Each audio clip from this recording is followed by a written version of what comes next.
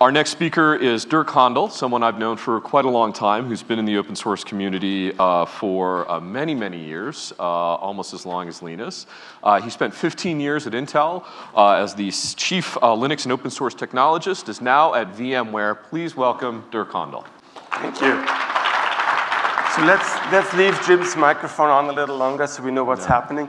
You forgot one announcement. So with the shift of location, the Linux Foundation also found a date that gives them cheaper rate. So the next conference will be December 24th, 25th, and 26th. Yeah. Exactly. Exactly. So Angela has a perfect track record of scheduling conferences over every birthday in my family, my wedding anniversary, Halloween, and now Valentine's Day. Fantastic. Thank you. All right, just to be clear, next year is going to be not on Valentine's Day. It'll be later in February, so you're safe. Okay. And with that, I'm going to turn off my mic. Good morning, everyone. Wow, this is bright. Hi. So yeah, my name is Dirk Hohndel. I'm VMware's Chief Open Source Officer. I've been around this for quite a while. I've been doing Linux for about 25 years in open source, which wasn't called open source back then, a little longer. I now work for VMware. We are a fairly active contributor in open source, whether it's Linux or OpenStack or Kubernetes or many smaller projects. And we have a lot of our own projects that we drive. Clarity. Is Jihad, are you in the room? We have a fantastic, back there, we have a fantastic software design system that we open sourced a few months ago. We have a number of projects in the cloud native space, Harbor and Admiral, that are actually integrated in a bunch of these projects. So we do a lot of work in open source to help move along this industry and be more successful. But this talk actually is not about VMware. I want to do a little bit of what Linus talked about. I don't want to give you an inspirational, visionary talk about all the wonderful things that maybe we'll do with great exponential charts behind me. Instead, I want to talk about what really is the hard part of open source and what really is something that a lot of people love to ignore. So this is a very familiar topic, and it feels like I've given this presentation on and off for 20 plus years. It's one of those things in the English language that is very weird. The English language uses the word free for a number of different things that in other languages are different.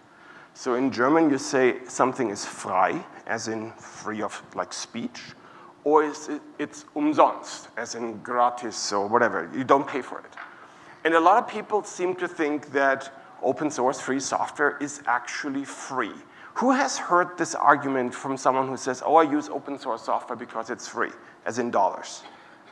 That's actually surprisingly few hands. Maybe you're all tired. I did notice that the coffee break starts about now, according to the schedule. So this is something that I encounter a lot in conversations where people say, oh, I'm going to shift to the open source version because that is free. And then I ask them, so who runs straight upstream from GitHub in production? Again, show of hands. Okay, I want your names. That's fantastic. No one does that. And anybody who claims that they do that, they have a very narrow definition of what in production means.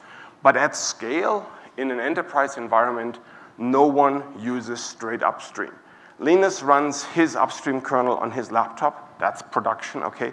But in an enterprise environment, what you run comes from somewhere. And how you get from an upstream project into production is what I want to spend the rest of my time today talking about. So one of the ways to do this, of course, traditionally you go to an open source vendor.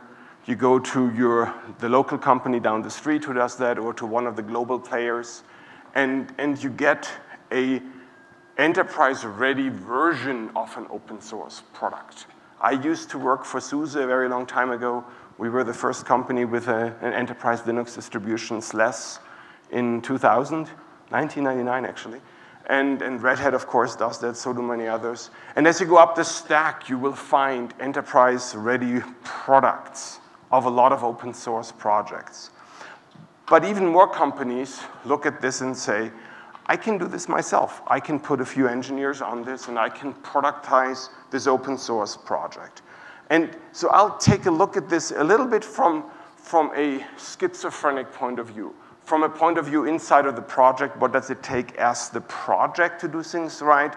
And the previous conversation, the previous talk, I think did an excellent job explaining many of the processes that it takes inside a project to get this right, to be ready to be used by an audience in a production environment. But I also talk about this from the perspective of a company that wants to use open source and wants to think about what does it take if I just take a project and try to run my business on top of it. And I guess that reflects a little bit back to the conversation that we had a little earlier from AT&T. So from a project perspective, it starts really, really simple, really basic stuff. Do you have a source code repository? Do you have a bug tracking system? Do you have a way for people to submit code to you? And in many ways, this is one of the nice things about GitHub. GitHub provides you all this, and it may not scale depending on the size of your project, as some projects are finding out. But in most cases, the infrastructure exists, and it's not rocket science to do this right. The harder part is actually to take it seriously. The harder part is to really every day look at the bug reports, really every day respond to them, help the people out there, engage with your users. Because, again, if we take this into an enterprise environment, the only way you can do this is if you have the ear of the developers, if the developers are willing to talk to you. But this is kind of where we get to the point where we have this split between the people thinking of production and the people who are the open source project. And again, this came out in the last talk a little bit. Because an open source project, by definition, by its nature, is focused forward. It's focused on the next cool feature, the next version, the next release, the next alpha, the next better, the next thing. It's always this innovation engine that we talk about. But if you're trying to get something into production, you kind of need to say, okay, here, this is the version that I'm taking. Here's where I'm taking a break. And now we're getting ready with these features, with these things, and we take them to the place where we can actually run this in an enterprise environment. So, silly things. Is there a good change log? Whenever I get an anybody here on Twitter by any chance?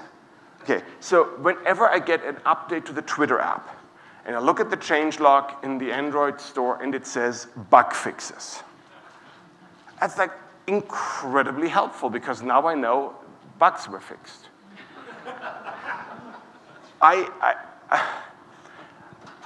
It's one of those things, it seems so simple, but can you please tell me when you do a new release what actually changed? If you want to use something in production, you want to see, okay, I switched to the next release, and you don't know what's different from the last release, it's really hard. And overall, the release strategy needs to be understood. Now, the release strategy the Kubernetes team talked about, so they have about 2 weeks where you can post features in this feature repository, and then after that, they don't allow more feature postings anymore, and then they spend a total of about 2.5 months, 10 weeks. That sounds awfully familiar. I've heard a rhythm with the 2 weeks merge window and then a 10, never mind. I expected someone to pick up on that. But now it goes beyond that. When you look at the release cycle, so what does that mean? How are stable releases done? How are security releases done? How can someone who uses this in production understand the flow of a security fix into something that they can actually use? Now let's take a step back and look at this from an enterprise production point of view. You have this one project I'm talking about, but really you need to look at your whole stack. You need to look at all of these projects. You need to look at all of the dependencies. What is the flow for security updates into those? How do you get new releases of each of the components? How do you synchronize these? How do you get to something where you decide, yes, this is what I'm going to run. And here is what I'm going to do if any of these projects now gives me a security update. And here's how I'm going to be able to continue to run this in production. And you really need to do this. You need to do this regularly. You need to do this reliably. and you need to do this in a reproducible fashion. Because at any point of time in your stack, there could be a catastrophic problem that exposes you to a risk of an attack, to a risk of a crash, to a risk of downtime that you don't want to deal with. Now, automated tests are great, and CI/CD pipelines are a wonderful thing, but they can't just be unit tests of each of the projects that you use individually. You need to think about your whole stack. You need to think about the production infrastructure. So for example, in your test bed, are you using the same type of database? Are you using the same type of distributed environment? Or is it all for convenience on your laptop and you run all on the same system, you don't deal with network latency, anything like this? And then you need to look at production scale. One of my favorite things when I see startups get successful, or a random web page suddenly being hit by a Twitter post that went viral. And then you suddenly see all the testing that they've done with, oh, we might get 200 users at the same time. Let's make sure we scale to 200 users. And then 20,000 show up. My wife goes to a conference every year, and this conference has a registration website. About 4,000 people attend. Seems to be pretty reasonable that you assume when you open registration that most likely, roughly, about 4,000 people will connect to the website. Yet every year that website goes down. And I ask myself, who tests that? How are they testing this? What are the assumptions that they're making? And this is what you need to ask yourself when you test the software that you're putting in production. What assumptions am I making? What if these assumptions are wrong by an order of magnitude? What if for some reason it turns out Michelle Obama will be at that conference and now 200,000 people want to try and register? How do you deal with that? Another question that a lot of people don't seem to look at when they talk about taking an open source project into deployment is, how do I do an upgrade? Even worse, once I've done that upgrade and I realized that in my testing I didn't find out that these two components no longer talk to each other, how do I do a rollback? How do I do this with persistent configuration so that as I change my versions, my configuration doesn't get erased by the next update because somebody brilliantly included the etc directory in the package? No one has ever seen that. How do I do a data backup? Anybody from GitLab in the room? I hear data backups are a good thing, by the way. No, I'm not going to go there. And all that should be automated. Obvious, right? It should be tested. It should be integrated into your whole tooling. And it should be done in a way that you can document best practices so that when you are out on the slopes, somebody else in your team can also deal with this when that goes wrong. Now, many of these things that I'm telling you, I hope everyone is nodding and saying, sure, of course, we do that. Of course, all the time. Yet I run into this so frequently that companies start from a very small test bed and they, in development, they tried something and they went into the test environment and they go into production and everything comes to a screeching halt. Things that no one seems to be willing to do in test is geoscale. So if you have an enterprise product today that is used globally, you have to have an idea how you scale that across multiple geographies, multiple data centers. How do you migrate workloads? How do you deal with load balancing on a global scale? How do you manage all the assets, all the pieces that are part of this network that you then put out into production?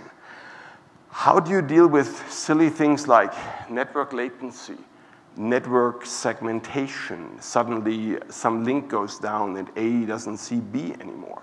How do you deal with a denial of service attack on one of your data centers? How do you deal with the whole threats that come by having a distributed system that now needs to share critical configuration data across the internet, basically, across long distances?